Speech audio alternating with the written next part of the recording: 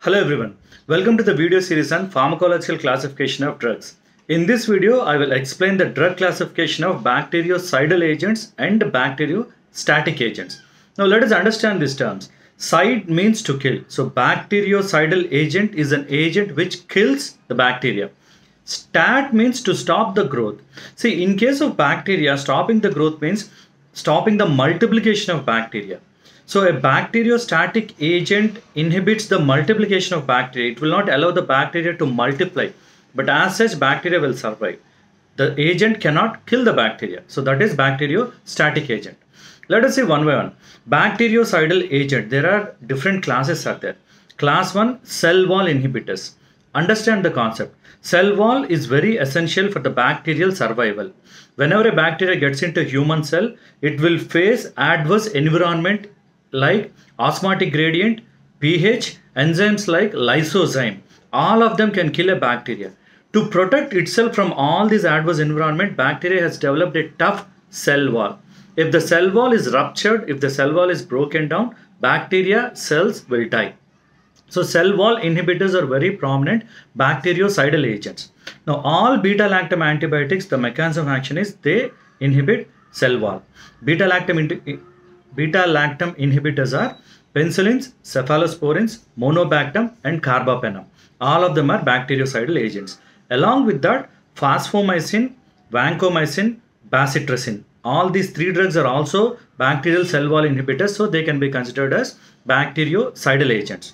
Now, the next group is DNA inhibitors. Bacterial DNA, if it is fragmented, bacterial cells will die. Classes are fluoroquinolins. Drugs like norfloxacillin, ciprofloxacillin, moxifloxacillin, levofloxacin, all these floxacin belong to fluoroquinolins. They break down DNA and cause the death of bacteria.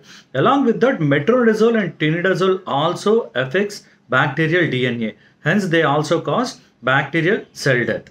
Now, after this, there are certain agents which will attack bacterial cell membrane. Polymyxin B and colistin. See, polymyxin B and colistin, they cause rupture of cell membrane. When cell membrane is ruptured, cell permeability increases and bacterial cell internal contents will go out and bacterial cell death occurs. So these drugs will inhibit cell membrane and cause bacterial cell death.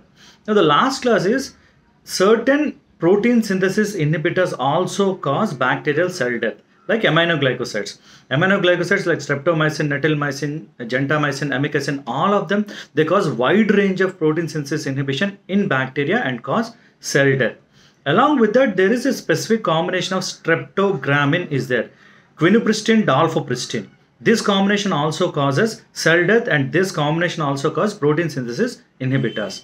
So we have seen four major classes of bactericidal agents. Cell wall inhibitors, cell membrane inhibitors, DNA inhibitors and protein synthesis inhibitors. Now coming to bacteriostatic agents.